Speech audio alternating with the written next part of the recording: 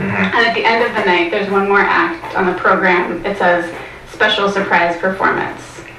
And a drag queen comes out on stage, a grown-up. She's wearing this long red wig and a black sequined leotard and kind of that has sheer arms with feathers around her wrists. And she comes out and does an Iris Chacon number, this Puerto Rican icon. And this is the sound of that? This is the sound of that. This is actually the sound of when she gets down on the ground and rolls over onto all fours and rolls back onto her back and puts her two legs up in the air and then opens them, and you can see her underwear. And so just to be clear, there are elementary school kids here. Yes. This is a school performance. There are tons of kids.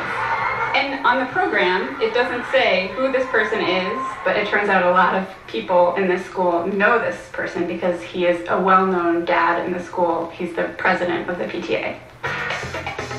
Longtime president. This is actually his very last term as PTA president. He's the outgoing PTA president.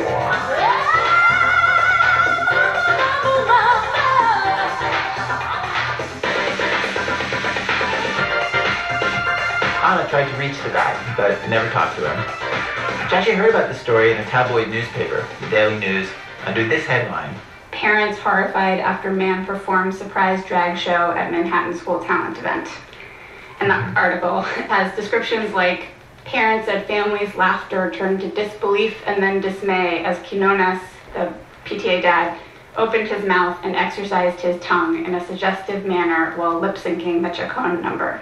School talent show in Manhattan taking a raunchy turn. So the story spreads to TV. It has, a brief enthusiastic moment on local TV. This outlandish drag performance put on by the PTA president.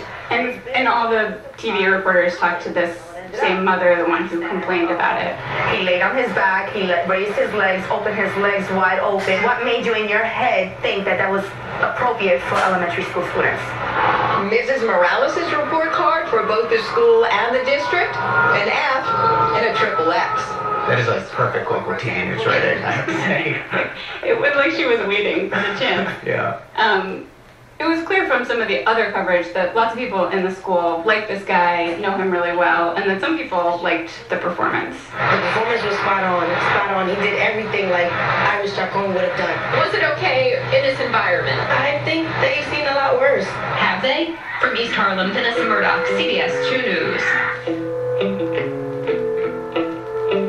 Okay, so you heard about this thing that happened, and it interested you, it hit something in you, and your reaction was different. It totally captivated me. I thought about him so much, and I did not have any of those reactions. I didn't feel like it was super scandalous. I just felt totally taken by it because I spend a lot of time watching shows like this. I have 2 young kids, I have younger sisters, I do reporting in schools. In fact, in that same month as the drag performance, Hannah went to a preschool end-of-the-year ceremony and performance, a kindergarten stepping up ceremony, a middle school graduation, a middle school talent show, and a magic after-school program performance. That was just June. And that was when I saw this video. And I feel like I spend most of the time sitting through those shows just waiting for something like this to happen. Like, maybe something exciting and unexpected will happen. Because the shows are pretty boring. They're like mind-numbing. And then there's the one tiny, tiny moment where your kid does something and no matter what they do, that's amazing, but then you have to kind of continue to perform to be as amazed at every other kid for the next, sometimes 3 hours. So all I ever hope for is something in one of these shows will happen that is unexpected. And I know this is not the surprise that people in this school wanted. Like, I get that it is sexual, they're children, it's drag, it's gay, which is probably even scarier to some parents. Like, that whole thing, I understand. I get that. But I feel like the thing I liked about it is not just that it's surprising, but it's him. Like, it is this guy. This is a real thing that is happening. He is getting on stage and sharing a part of himself with his community. he's being real. He's being real. Yeah, he's being real.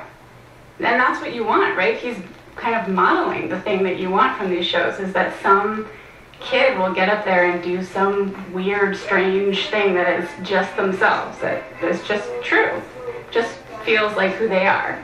You're saying that because you've actually seen that?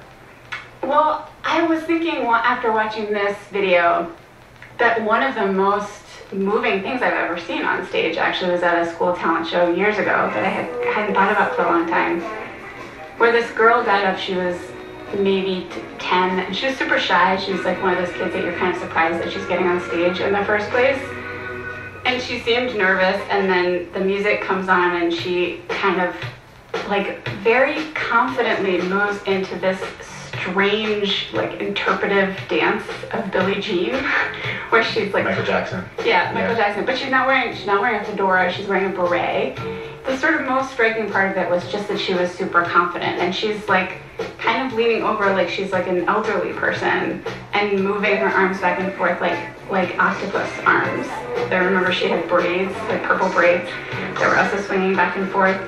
And people lost it. Like, everybody went totally crazy for her. Not because she was good, like she wasn't doing the moves very well, but it was her. This was like a true thing that was happening. This was a person who the stage gave her a place to perform something that she's interested in, something who she really is, something that just is real, is true.